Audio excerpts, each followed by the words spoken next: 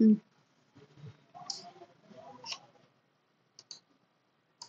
Okay. So financial స్టేట్మెంట్స్‌లో trading account, PL account and then balance sheet ఉంటుంది అని చెప్పాను. Okay. So journal entries తర్వాత మనం నెక్స్ట్ స్టెప్ ఏమొస్తుందండి? లెడ్జర్స్ వస్తుంది. ఓకేనా? జర్నల్ ఎంట్రీస్ తర్వాత లెడ్జర్స్. లెడ్జర్స్‌లో ఉండే balances. Ledgers means nothing but individual accounts అనమాట. Okay.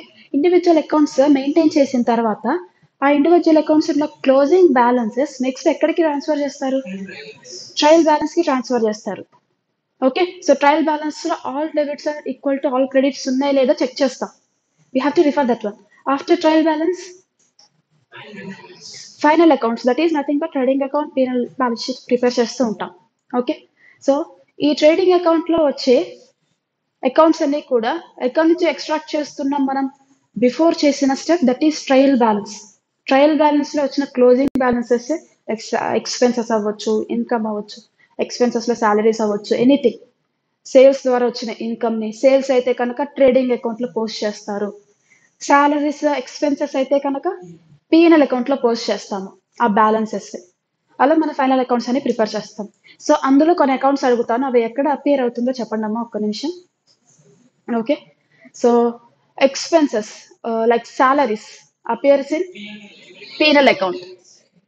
P&L account debit side, very good. Next, commission paid. P&L account debit side, very good. Next, interest received. P&L account credit side, very good. Next, machinery, assets. So ఎక్కడ appear అవుతుంది? Balance షీట్లో appear అవుతుంది. Plant, assets, goodwill, balance sheet. Okay. Then loan from a bank, balance sheet, liability side. Okay, very good. Then wages, trading account debit side. Very good. Carriage outward, P&L account ఏనా? Trading account కాదా? Carriage inwards అయితే difference ఏంటి? Carriage inwards కి carriage outwards కి?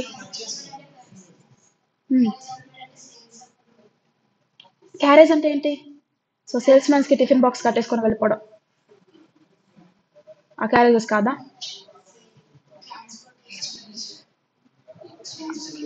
Expenses మరి carriage inward ని కూడా మీరు పీఎన్ఎల్ అకౌంట్ కి ట్రాన్స్ఫర్ చేయొచ్చు కదా.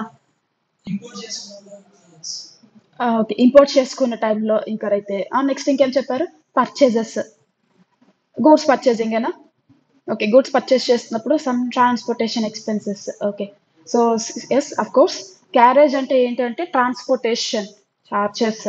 ఓకే, గూడ్స్ ని ట్రాన్స్పోర్ట్ చేసుకుంటున్నప్పుడు at the time of purchases. Okay.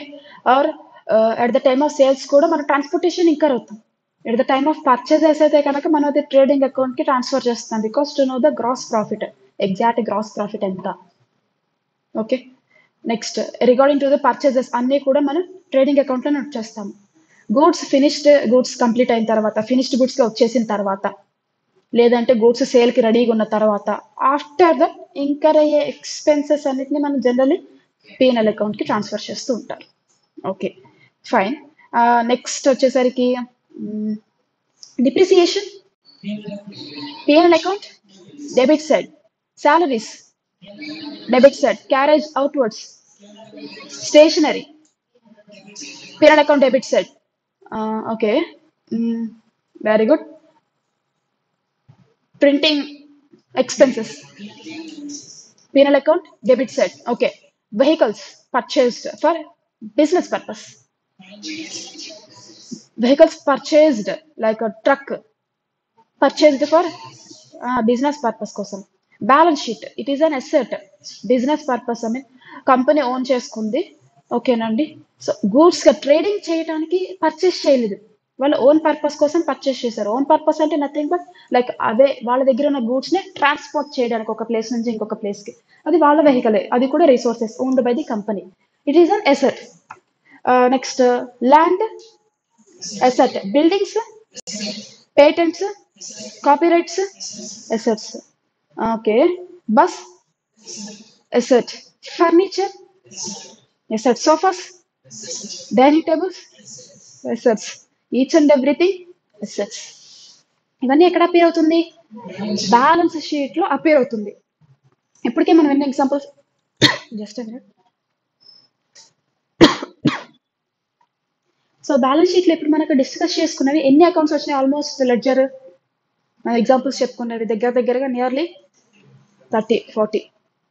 ఇంకా మనం కొన్ని మాత్రమే డిస్కస్ చేసాం. రియల్ టైంలో ఎన్ని ఉంటాయి మనకి? చాలానే ఉంటాయి.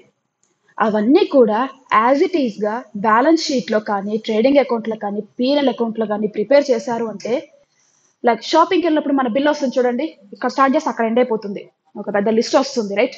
డెఫినెట్గా అందరూ అదే చేస్తాం. ఓకే, అంత పెద్ద లిస్ట్ వస్తుందన్నమాట. ఈచ్ అండ్ ఎవ్రీథింగ్ క్లియర్ కట్గా మీరు ఫైనాన్షియల్ స్టేట్మెంట్స్లో ప్రజెంట్ చేస్తే, machinery, salaries, printing, stationery, pen purchase చేశారు, స్టేషనరీ, ఓకేనా, pen, next like books purchase చేశారు, పీరియడ్ అకౌంట్లో డెబిట్ సైడ్ రాశారు. జనరల్లీ ఇప్పటి వరకు మనం అన్ని కూడా అలానే నోట్ చేసుకుంటాం. రియల్ టైంలో ఏమవుతుంది అంటే, ఇన్ని ఎక్స్పెన్సెస్ కానీ ఇన్ని ఎసెట్స్ ఉన్నప్పుడు ఫైనాన్షియల్ స్టేట్మెంట్స్లో లెంతీగా ఉంటుంది అనమాట మన స్టేట్మెంట్ అనేది. ఓకే, ఒక 10 to 20 pages వరకు వీటి గురించే రాయాల్సి వస్తుంది. ఓకేనా, సో అలా కరెక్ట్ కాదని ఏం చేస్తున్నారు అంటే, ఏవైతే ఇండివిజువల్ అకౌంట్స్ ఉన్నాయో వాటన్నిటినీ కూడా సిమిలర్ నేచర్ అన్నిటినీ కూడా ఒక దగ్గర గ్రూపింగ్ చేస్తాము. ఓకేనా, so that is call groups అనమాట. ఆ అకౌంట్స్ని ఎలా ఐడెంటిఫై చేయాలి అనేది మన topic, identification of groups. So groups అంటే ఏంటి? It is a collection of the similar nature of the individual ledgers. Salaries is a ledger account, individual account. Wages, it is an individual ledger account. Machinery, individual ledger account. Each and everything ఒక account create చేస్తాం, వాటిని ledgers అంటున్నాం. అలా similar nature ఉన్న వాటన్నిటిని grouping చేస్తూ ఉంటాం. Okay, so grouping means it is a collection of the ledgers of the same nature's. Same nature's అంటే అసలు ఎన్ని నేచర్స్ ఉన్నాయి మనకి? టాప్ లెవెల్లో 4 ఉన్నాయమ్మా. Yeah, fine. టాప్ లెవెల్ వచ్చేసరికి 4 ఉన్నాయి. That is assets, liabilities, incomes and expenses. ఈ 4 లెవెలే మనకి ఆ ఫైనల్ అకౌంట్స్లో అపేర్ అవుతుంది, ట్రేడింగ్, పిఎన్ఎల్, బ్యాలెన్స్ షీట్లో అపేర్ అవుతుంది. సో ఫస్ట్ ఉన్నది ఏంటి? Assets and second liabilities. So assets and liabilities ఎక్కడ రికార్డ్ అవుతుంది అంటే మనకి బ్యాలెన్స్ షీట్లో అపేర్ అవుతుంది అనమాట. జనరల్లీ నేను హారిజాంటల్ వేస్తున్నాను, బట్ ఇప్పుడు మనకి కంపెనీ సెట్ ప్రకారం మన ఫైనల్ అకౌంట్స్ ఎలా ప్రిపేర్ చేయాలి? వర్టికల్ ఫార్మాట్ ఫాలో అవ్వాలి. ఓకేనా, బ్యాలెన్స్ షీట్ ఇప్పుడు ఇవన్నీ ఫైనల్ అకౌంట్స్ హారిజాంటల్ కాదు, వర్టికల్ ఫార్మాట్ వచ్చేసింది. ఓకేనా, వర్టికల్ కన్నా హారిజాంటల్ క్లియర్గా అర్థమవుతుందని హారిజాంటల్ పెట్టేశాను. ఓకేనండి. And next income and expenses ఎక్కడ అపీర్ అవుతుంది అంటే మనకి ట్రేడింగ్ అకౌంట్ అండ్ పిఎన్ఎల్ అకౌంట్లో. ట్రేడింగ్ అకౌంట్లో అయినా సరే, పిఎన్ఎల్ అకౌంట్లో అయినా సరే మనం నోట్ చేసేది expenses and then incomes note చేస్తారు, ఎక్స్పెన్సెస్, ఇన్కమ్స్ నోట్ చేస్తాం. సో టాప్ లెవెల్లో మనం లెడ్జర్ అకౌంట్స్ని, నేచర్స్ని ఇలా క్లాసిఫై చేస్తాం, 4 levels: assets, liabilities, incomes and expenditure. This is the top level. Okay, in Tally, టాలీలో ఎలా వస్తుంది? టాలీలో ఎలా వస్తుంది అంటే sorry, ERP 9, not only ERP 9 but also prime line, ఎక్కడైనా సరే గ్రూప్స్ కాన్సెప్ట్ అయితే ఇదే ఉంటుంది మనకి.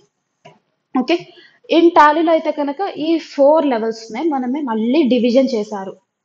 ఎందుకు డివిజన్ చేశారు అంటే, ఎసెట్స్ అంటే కంపెనీలో ప్రతిదీ ఎసెట్ అవ్వదు, కొంత స్పెసిఫిక్ టైం పీరియడ్కి వాళ్ళు డివైడ్ చేస్తూ ఉంటున్నాం. లయబిలిటీస్ అయినా అంతే, ఎక్స్పెన్సెస్ అయినా అంతే, ఇన్కమ్స్ అయినా అంతే, వాటిని డివైడ్ చేస్తున్నారు. ఆ క్లాసిఫికేషన్ మనల్ని ఏమంటారు అంటే, ఇన్ టాలీలో కంప్లీట్గా ఎన్ని ఉన్నాయంటే, హియర్ ఇట్ ఈస్ 28 అమ్మా. ఆ 28 ఎక్కడి నుంచి వచ్చిందంటే, మీకు మేజర్గా ఈ 4 ఐడియా ఉంటే చాలు, ఆ 28 గ్రూప్స్ ఈజీగా చెప్పేస్తారు. So in Tally there are 28 groups. So 28 groups already టాలీలో provide చేసేసి ఇచ్చేసారు మీకు, మీరు క్రియేట్ చేయని అవసరం లేదు. అందుకనే వాటిని ఏమంటారు? ప్రీ డిఫైన్డ్ అకౌంట్ గ్రూప్స్ అంటాం. So in Tally there are 28 pre defined groups. ఈ 28 ప్రీ డిఫైన్డ్ గ్రూప్స్ 15 వచ్చేసరికి ప్రైమరీ గ్రూప్స్, 13 వచ్చేసరికి సబ్ గ్రూప్స్ అనమాట. Sub groups, primary groups, okay fine. అది ప్రైమరీ గ్రూపా సబ్ గ్రూపా కాదు. ఫస్ట్ ఆఫ్ ఆల్ ఒక అకౌంట్ క్రియేట్ చేస్తున్నారంటే ఆ అకౌంట్ని మీరు ఒక గ్రూప్కి అసైన్ చేయాల్సి ఉంటుంది. ఓకే, మ్యాండటరీగా అసైన్ చేయాలి. నేను స్కిప్ చేస్తాను, ఒక గ్రూప్కి అసైన్ చేయను, దెన్ మీకు సేవ్ అవ్వదు ఆ డేటా అనేది. ఒక లెడ్జర్ క్రియేట్ చేస్తున్నారంటే ఒక గ్రూప్ కి అసైన్ చేయాలి అంటే. So each ledger consist of, so each ledger assign one group. For each ledger you assign one group. One group అనేది 28 లో ఏదైనా అవ్వచ్చు. లేదు మీరైనా క్రియేట్ చేయొచ్చు మా టాలీలో groups. According to the requirements of the company you can also create groups in Tally. Okay, now we will see this 28 predefined groups. So just ఒక్కసారి note చేసుకున్నామా identification of groups. Groups అంటే ఏంటి అనేది. Groups means it is a collection of the ledgers. Total top level is 4. The top level is classified into 28 predefined groups in Tally.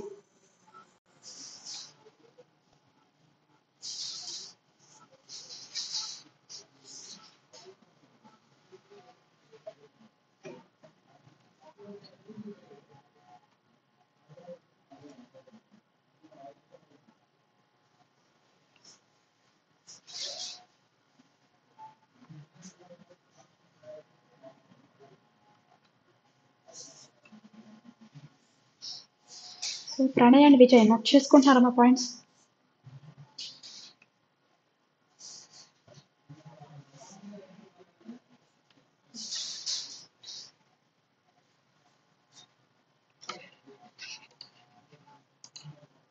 Okay,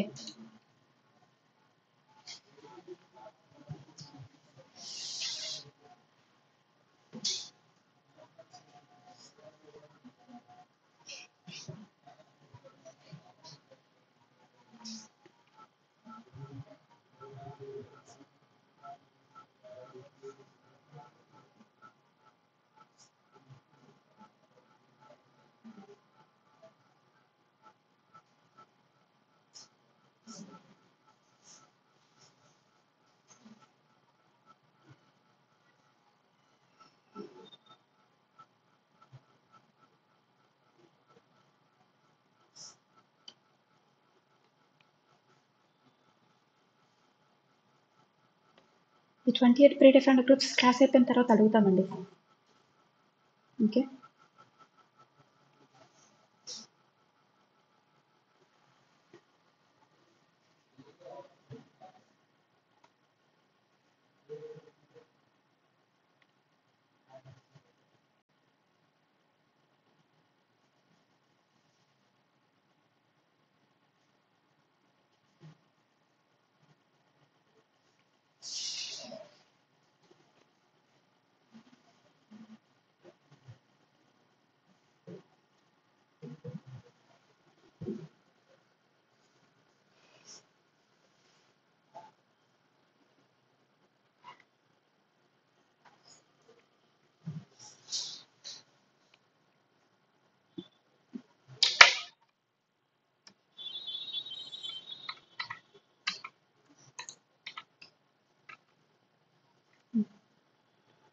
the 28 predefined groups classified into 15 primary groups and then 13 subgroups.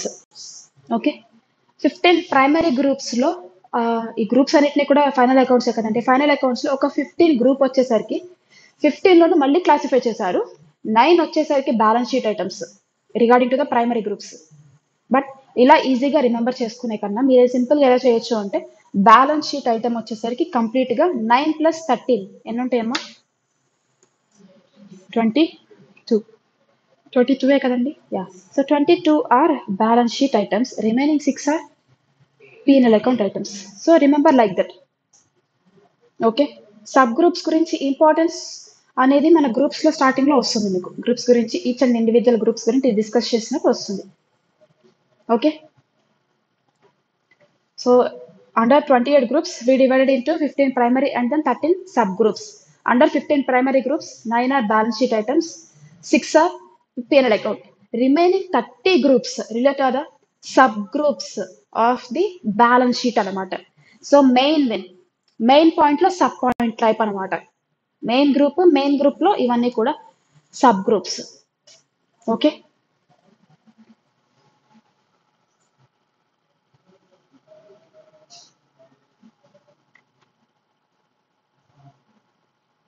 that groups are 6 groups అమ్మా. 6 గ్రూప్స్‌వే నేను ఇక్కడ trading account అని చెప్పాను. తర్వాత బాటమ్‌లో మీకు P&L account కూడా ఉంది. Okay. So trading account and P&L account consists of how many groups? 6 groups. So those are purchases, direct expenses, direct expenses,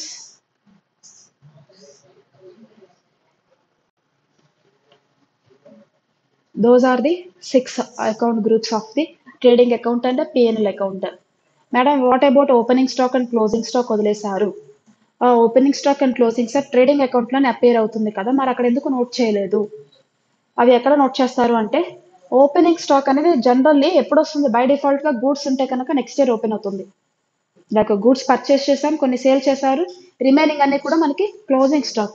ఆ క్లోజింగ్ స్టాక్ ఆటోమేటికల్లీ క్రియేట్ అవుతుంది ఎప్పుడు అంటే పర్చేజెస్ సేల్స్ ఉన్నప్పుడు.